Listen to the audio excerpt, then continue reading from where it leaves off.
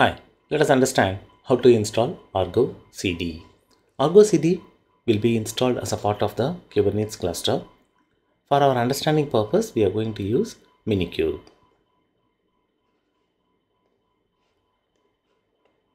Assume you have a cluster.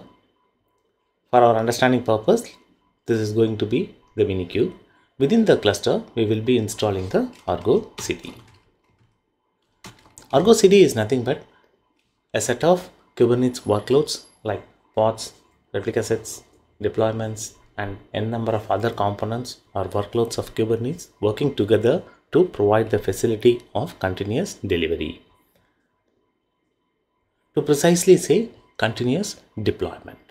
In a later video, we will see the difference between the continuous delivery and the continuous deployment. Continuous deployment going to provide automatic deployment of the application, and in continuous delivery there will be a manual intervention to deploy the application.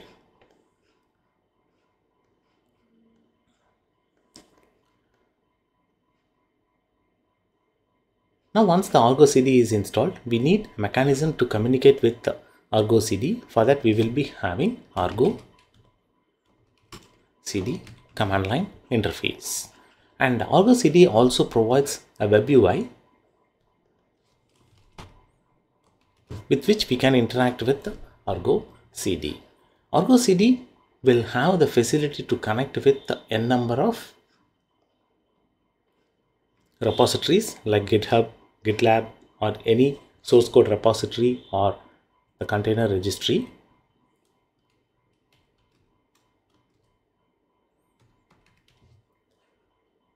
Pick the code and deploy those workloads like pods, replica sets, deployments into the cluster.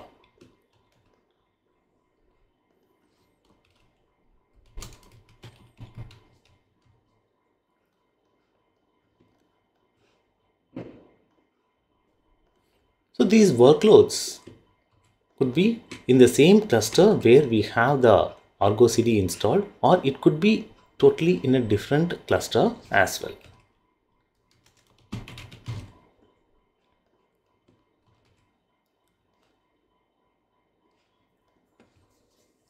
So in this particular lecture, we are going to understand how to install ArgoCD. For the ArgoCD installation, we need a Kubernetes cluster. In our case, we do have a minikube running.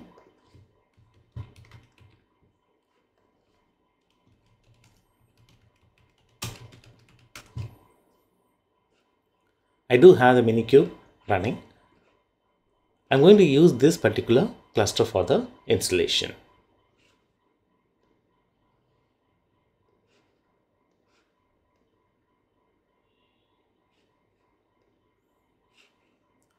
The entire installation command is added as a part of the GitHub repository with the instructions under Smack Academy learn_ArgoCD. Here we will be creating a namespace called ArgoCD, and we will be applying the YAML file, the install YAML file within the namespace ArgoCD. This is going to install all the required workloads. Let me copy this command and create the namespace ArgoCD.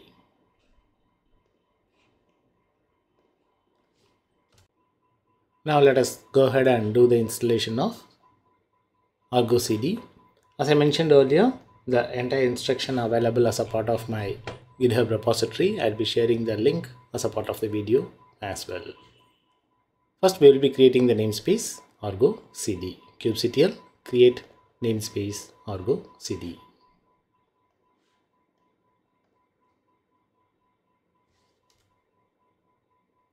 Namespace is created. Now let's go ahead and apply this particular file, installation YAML file, that's available as a part of the GitHub repository, and that will be applied within the ArgoCD namespace. In case if you face any issue connecting to the GitHub user content website, retry and that should work.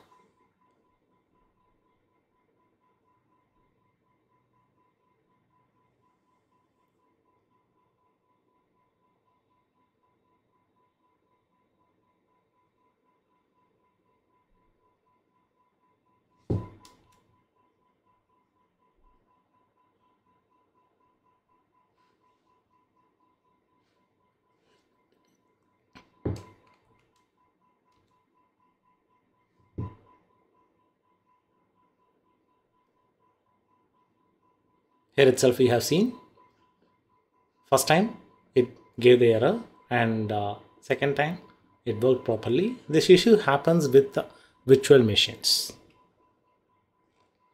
In cloud there should not be any such issue. Now we can go ahead and check the workload within ArgoCD namespace.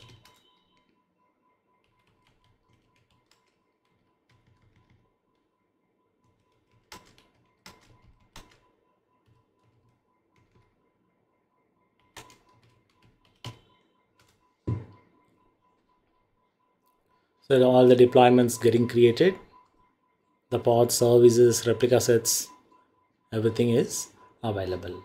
Once the ArgoCD server is available, we can go ahead and connect to the server and access the web UI.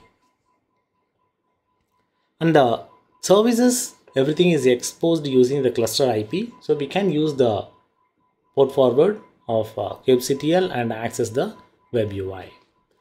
Each individual components we will be discussing it separately in the next video.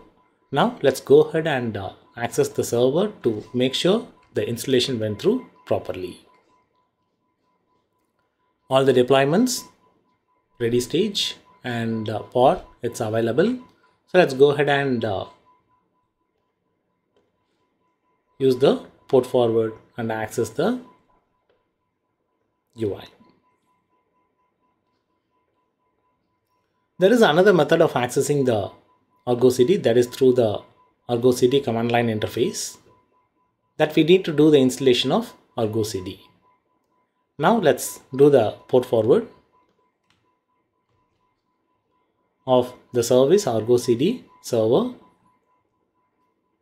to the port 8080 of the local host and 443 of the service.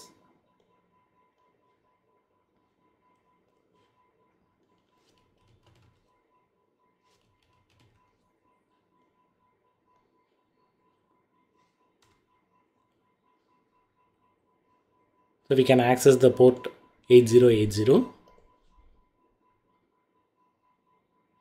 through the browser.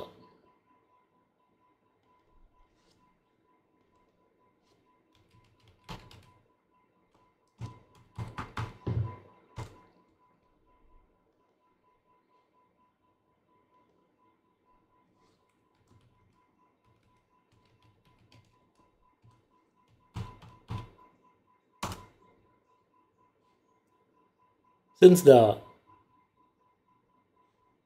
certificate is locally signed, it's going to give this particular warning. Let's go ahead and accept the risk, and it's going to provide me the login user ID. By default, admin user ID will be created, and we can get the password from the command line interface.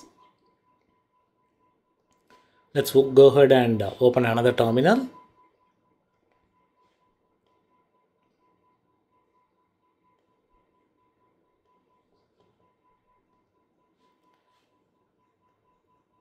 Here we can use the ArgoCD command to get the password, or we can use the kubectl as well to decrypt the secrets, ArgoCD initial admin secret, and decrypt using the base64. We can get the password,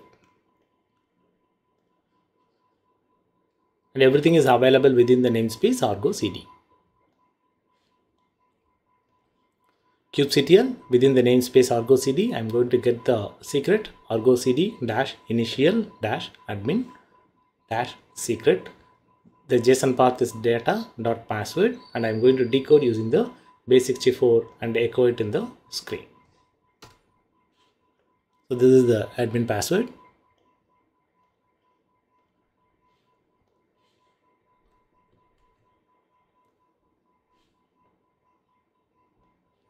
I'm able to access the web UI. This gives the confirmation the installation is successful.